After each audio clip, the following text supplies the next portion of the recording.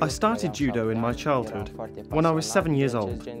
I became passionate about this sport and was fascinated by the different fighting styles of judoka from around the world. I watched them and was impressed by what they did on the tatami.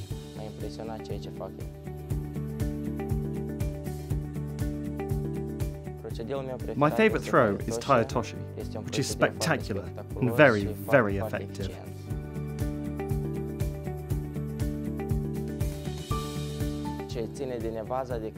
In newaza, my favourite techniques are arm locks. They have brought me many victories, and I will continue to use them in the future.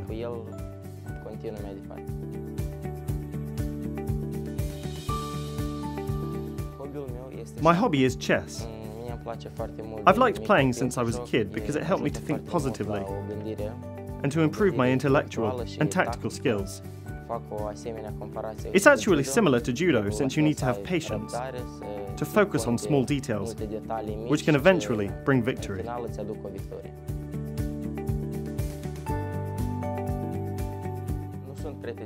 I'm not too fussy when it comes to food, but I like salads, especially warm salads and also meat, any kind of meat.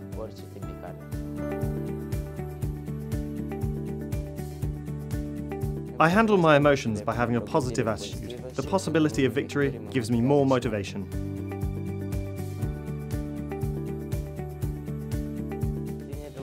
For young judoka, I would advise patience and not to lose heart.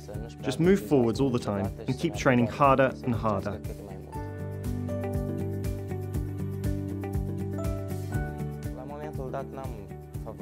I don't have a favourite judoka now, but when I was younger I had three.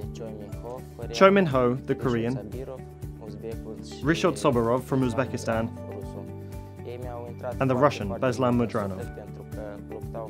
They impressed me because they fought with courage and intelligence, and they had good results.